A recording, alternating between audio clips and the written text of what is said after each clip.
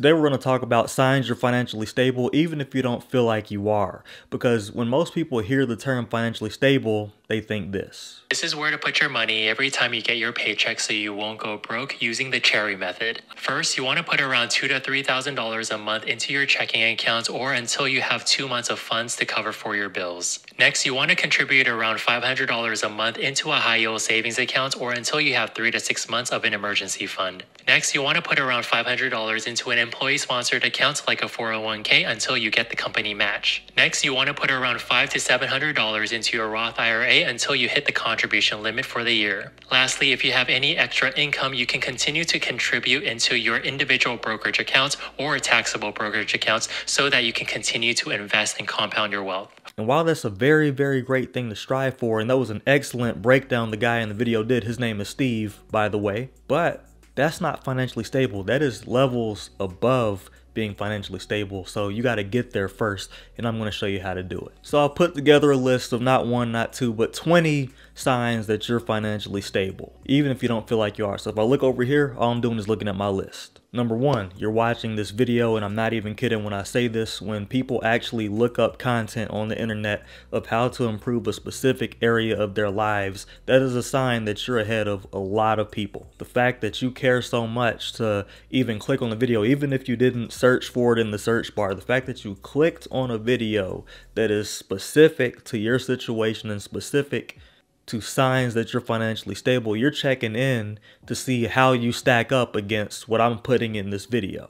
And my videos have a lot of little things inside of them that can help you become more financially stable. For example, in my description of every single video, there's a high yield savings account link, an individual brokerage account link, and a Roth IRA account link. And so if you don't have these accounts set up yet and you go through my links, you actually get stocks included with the brokerage accounts. And for the high yield savings account, you'll get more interest every month. So that stuff is going to slowly but surely help you build your money. So that's why watching this video is a sign that you're financially stable.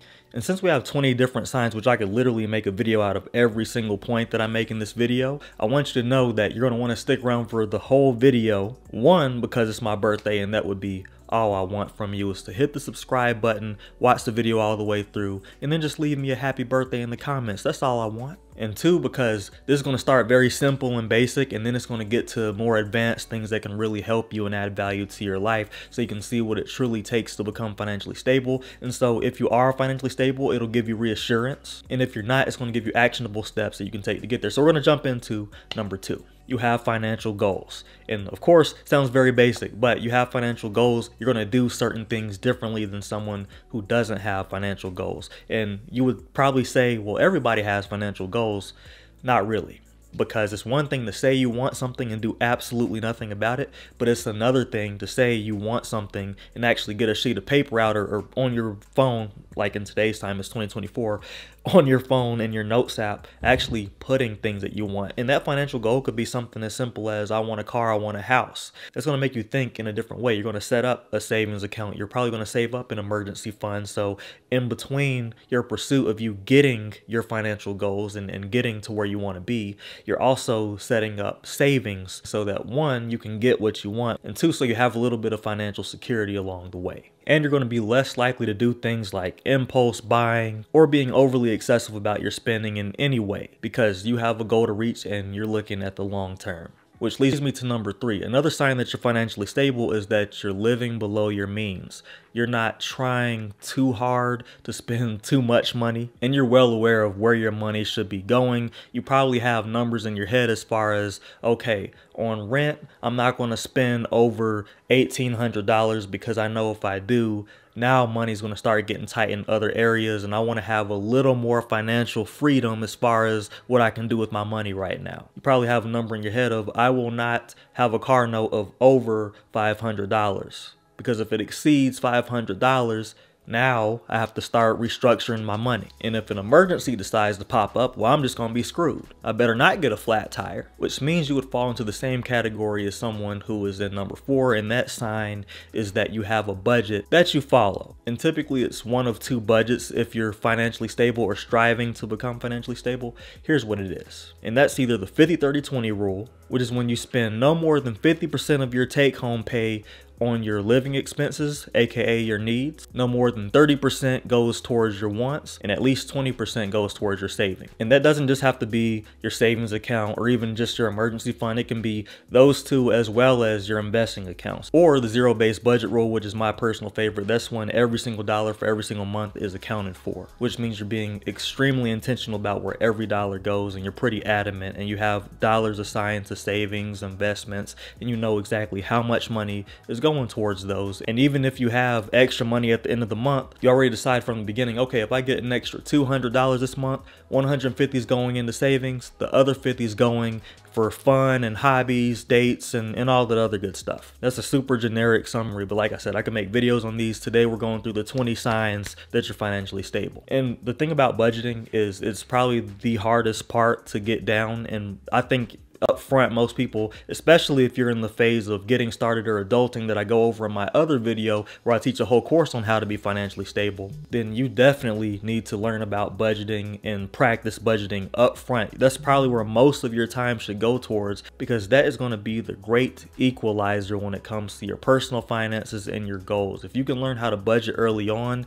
that is going to put you so far ahead from an early stage. And I do offer one-on-one consultations to help you improve your budgets and your savings. Just an FYI, links down in the description. Number 5, you track your expenses. That's self-explanatory, but doing the work, and as simple as it sounds, it is actually pretty difficult to do and keep up with. Even I've gotten into the bad habit of saying, I'll do it tomorrow, and then tomorrow ended up being 30 to 60 days later. So I don't recommend that. The whole purpose of tracking your expenses is to do it, week by week. And you can do it manually or you can do it digitally. Like, there's multiple ways. There's apps you can download, and there's spreadsheets that you can download or create yourself that can track your expenses. But either way, at the beginning, manually is the best way to do it. You know why? Because it sucks. So you're going to start getting irritated with yourself. Why did I buy this? Now I got to type this in the computer. I have this conversation with myself at least once a month. So I know a little something about that. Number 6, you have your bills automated and you don't have to worry about it. You're not sweating. You're not like, oh, wait a minute. Did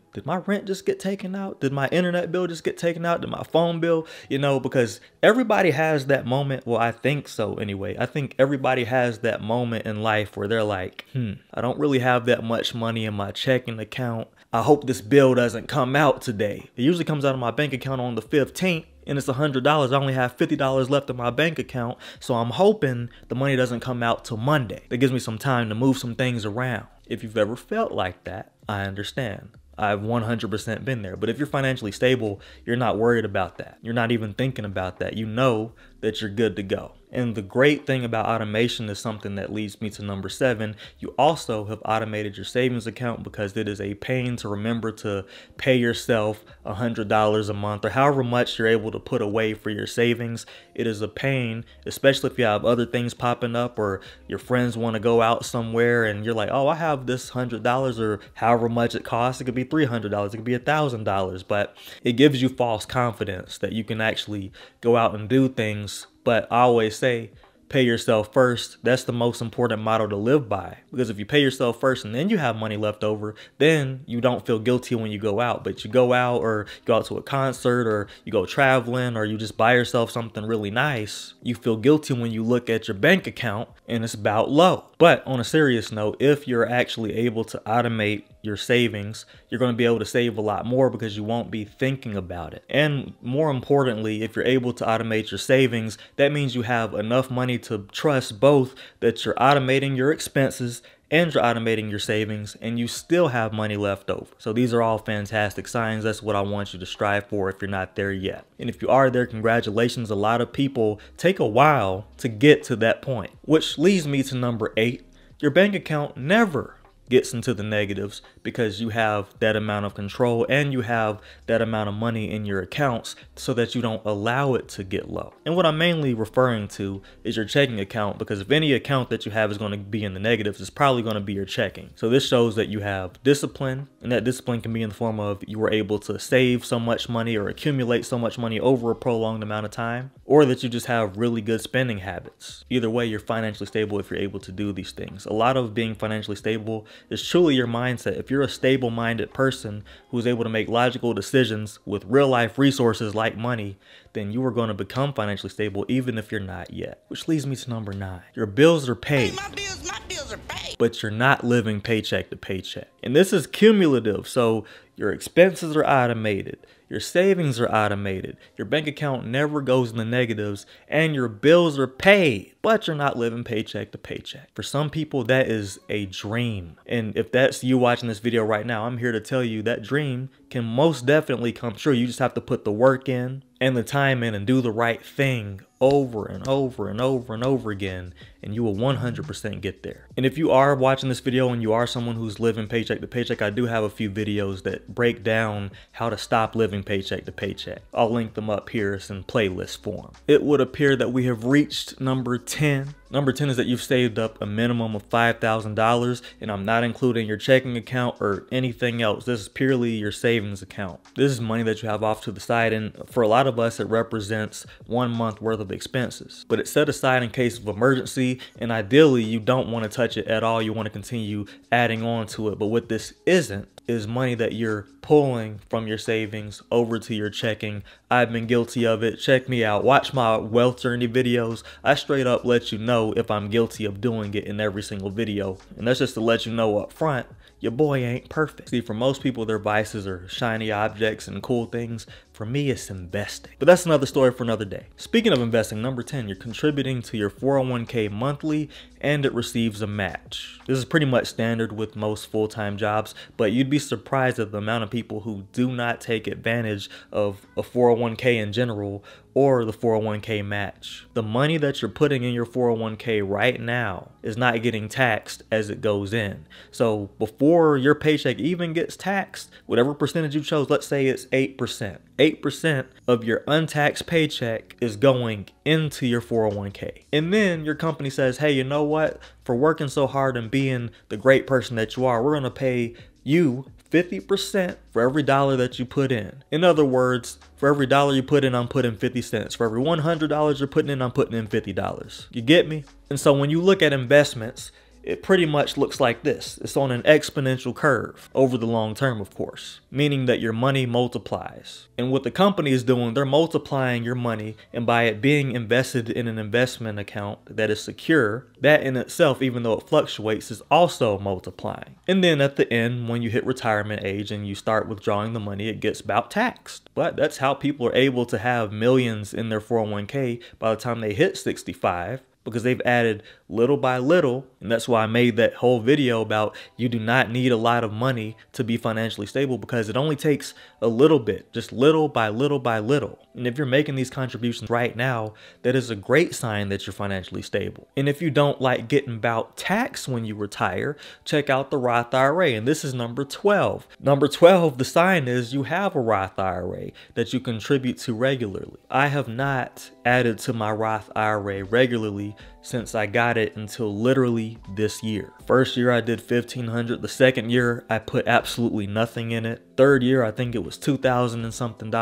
And now that it's the fourth year, I've been contributing $500 per month. And then once I hit the 6-month mark, I was like, I'm doing $700 now, because the max that you can contribute to your Roth IRA is $7,000. I'm not saying that you have to max out your Roth IRA every year, because not everybody has $7,000 that they're willing to put in the Roth IRA every year, because you might have savings or you might have bills or whatever the case is that don't allow you to do that. You have other priorities, essentially, is what I'm saying. But the great thing is, even though your money is taxed when it goes into a Roth IRA, once you pull the money out at retirement age, it does not get taxed. And the reason this is a great sign that you're financially stable is because if you're able to do everything on the list that I just talked about, and you have a 401k and a Roth IRA, you have some money at your disposal and you're using it wisely. And when you really think about it, this is how you're making money in your sleep. This is how you're making money when you're not even thinking about it. No one should have to just work all the time for money and exchange the time for money all the time. There should be a trade-off where some of the time you spend working is how you get money,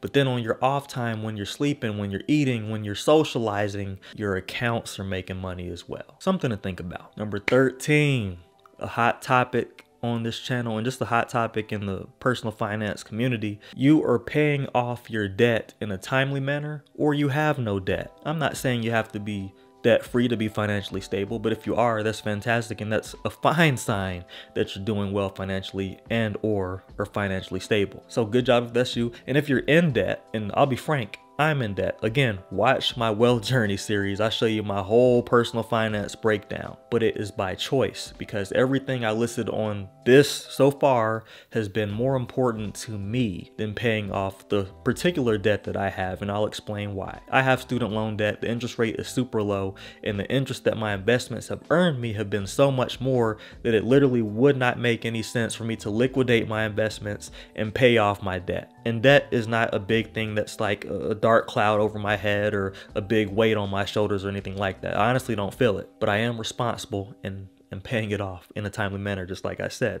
So I would be in that category when it comes to this list. But it means that you care. It means that you care about becoming debt-free, having a good credit score if you have credit card debt, and you're not waiting around to just let your debt continue to grow. You're like, nah, even though I can't pay the whole thing off this month, I'm going to pay half of it, and then next month I'm going to pay the other half. Like, you have more of an aggressive approach to paying off debt, especially if it's something like credit card debt. But there's nothing wrong with having that same tenacity for student loans either, or other forms of debt. But yes, that is a sign that you're financially stable. Moving on, number 14, you make extra income on the side. There's a few forms of this that I mean on the side. Not everybody has like a talent or a hobby in which they can start making money immediately. Like, for example, this YouTube channel didn't start generating money for me until like 2 years of consistently making videos, but that could be a way that you make extra money.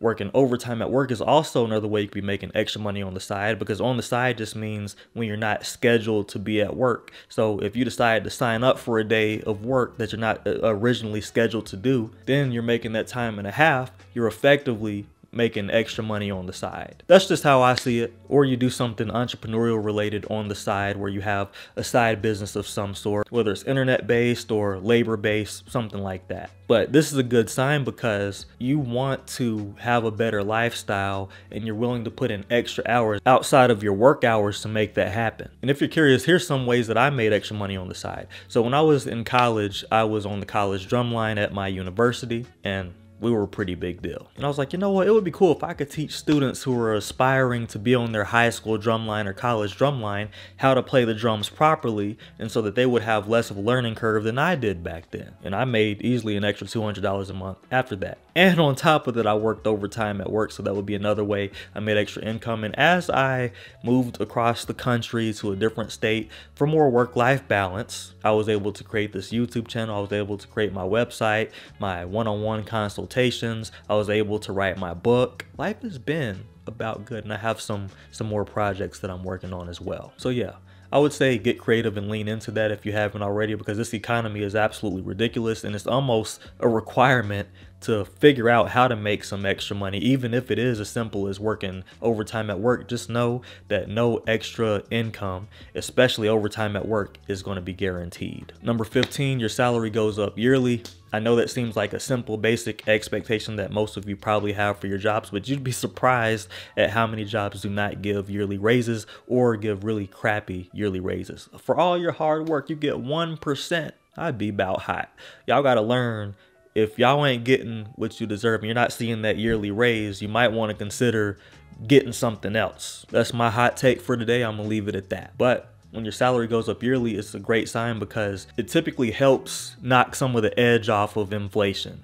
I'm not saying it's going to compete with inflation or even exceed inflation, because most of the time it doesn't. But what that will do is make it a little bit easier for you so that you're not completely taken aback and thrown off guard by inflation. In a way that you can ensure that your money continues to go up and that your salary does go up every single year. And it's not promised or anything, but it's a pretty good way to secure this, is showing up to work every day. That's number 16. And my career, which hasn't been that long, by the way. I'm 28. I started working full-time when I was 21, and I've been in management this whole time. I have been baffled by the amount of people who will just call off work for anything. I'm not even talking about emergencies. Some people, they'll wake up, they'll just be like, oh, I woke up with the headache, so I ain't going to work today. Stubbed my toe. I ain't going to work today. Oh, you know what? Got a little sniffle. Allergies. I ain't going to work today. And then they won't get paid for that day, and they'll miss multiple days, and they'll get into the habit of doing it. The thing about habits is, once you get into the habit of not doing certain things, like going to work, your mind signals to you, you know what? It's okay to do that. We can continue to miss work. Maybe not every day, but once a week, a couple times a month. And your money is going to get eaten away by that bad decision, in addition to inflation. I obviously feel very strongly about this, so I'm just going to move on to the next topic before this ends up being an hour-long video. Number 17, this is where we get to the fun part. Number 17, you can treat yourself every now and then. You can buy yourself a nice watch every now and then. You're like, sure, I could afford to buy myself a watch that's $500 or more every month, but I decide to only do it every once in a while, maybe when it's my birthday. But what this shows is, one, self-control, but two, it also shows that you understand what it's like to be balanced. You can't be all about work. Sometimes there has to be some play involved. Sometimes you have to get yourself something that you really wanted, or do something that you really want to do, whether it's traveling somewhere, going somewhere nice, spending a little bit of money or a lot of money, depending on your situation, and just enjoying life. Because the thing about life is we work for the people that we care about. And even if you're single and it's like just you care about yourself, right? You get what I'm saying? Like, it's not all about work, work, work. You enjoy something in life. For me, I used to enjoy video games, so when I worked for a little while, I would get a new game or a new console or something every once in a while. Now I'm not really big on video games, but what I'm huge on is martial arts. I've been training Muay Thai for something like a year and a half now, and my guilty pleasure is I like buying boxing gloves. But whatever your hobby is, it could be golf, it could be dance, it could be just chilling by the lake, whatever it is, like, there are no wrong answers. You should be able to do something nice for yourself every now and then, and that is a great sign that you're financially stable, because not only do you have money in your account, you can spend some of it, enjoy yourself, and not be hurt by it. Number 18, you're prioritizing your health, and this arguably should have been way higher up on the list, but I told you this is going to progress as we go on, and I just wanted you to hang out throughout the whole time. So I wanted to give the most amount of value towards the end of the video. And so here's what I want to say about health. Health is extremely important. But we complain about grocery prices. We complain about things that are great for us, but we don't think twice about things that are terrible for us. I just want you to really think about that. We don't think about how bad it is to sit on the couch all day watching TV for us. We don't think twice about door dashing some unhealthy meals from McDonald's or Burger King or Wendy's or Carl's Jr. or Hardee's, depending on where you're at in the world. But then you see something for $50 in the grocery store that's actually healthy for you. You're like, that's too much, and I gotta cook this. It's just crazy to me. It's actually more expensive to not prioritize your health than it is to prioritize your health, because when you don't prioritize your health, health conditions pop up, and when it rains, it pours. And it could be that a little habit that you're doing. Remember when I said every little bit counts when it comes to building your net worth and being financially stable in my last video, where I talk about you do not need a lot of money to be financially stable? Well, the thing is, it only takes a little bit consistently for your health to go to complete crap. And so if you prioritize your health and you pay a little extra for the healthier options, and you take a little more time to cook said healthier options, and you take the time to exercise and take care of your health, you will spend far less money in the hospital, at the doctor's office, at the dentist's office, than you would if you didn't prioritize your health. That's all I'm saying. Number 18, you do not care what other people think. This is my favorite thing ever. This is a line I've lived by ever since I was in high school. I just never understood why people cared so much about what other people thought. I'm like, dude, I am living for me. I am not living for you. I was not put on this earth to give a crap about what other people think, especially if it's someone that you want to be nothing like. I never, ever understood that.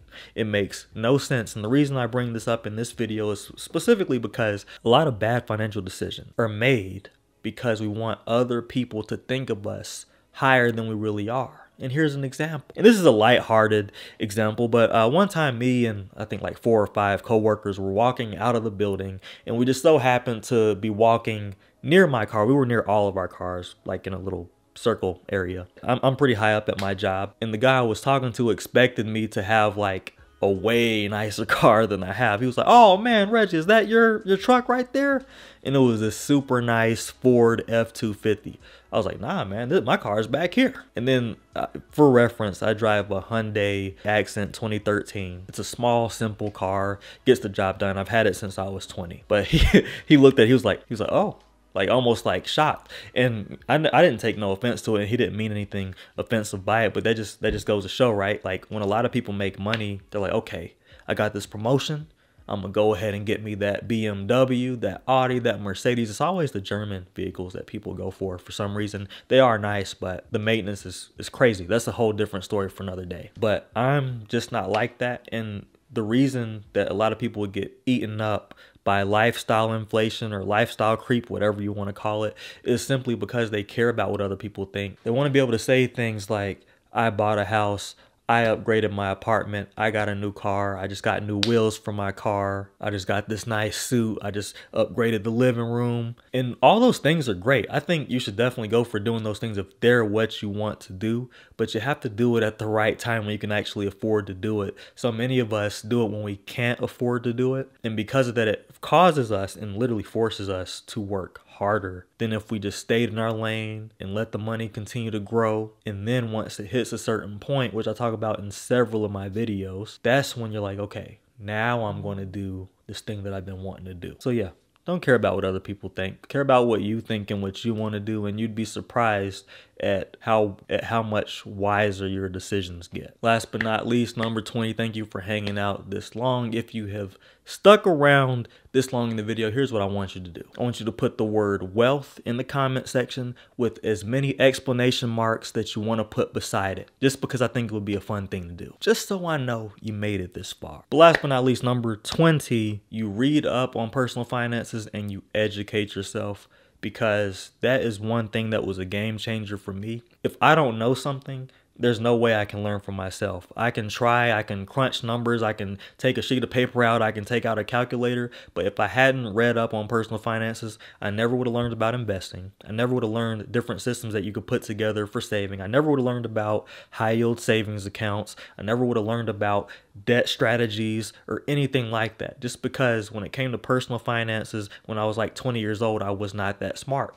It was just as simple as that. All I knew about personal finances was, well, hold on to some of your money and spend some of your money. That was all I knew. I didn't know the different strategies and methods and how deep the rabbit hole of personal finance gets. I had no idea. And so I read and I read and I watched videos and I read some more, and the more I learned, I just became like a sponge, and I wrote things down and I tried things, and some things worked and some things didn't. But that's the thing about personal finances, it's personal, so some things are not going to be a one-size-fits-all thing. I love Dave Ramsey, but you know what I'm saying, not all of his advice applies to my life or my goals, so I didn't use all of his advice. I wrote my own book because based off of my experience and based off of my lens, this is what works best for me, and I put it together for all of you watching this video. If you want to check it out, I will link it up here. It's also down in the description if you want to pick it up. But no matter where you get the information from, you got to soak up as much information as possible,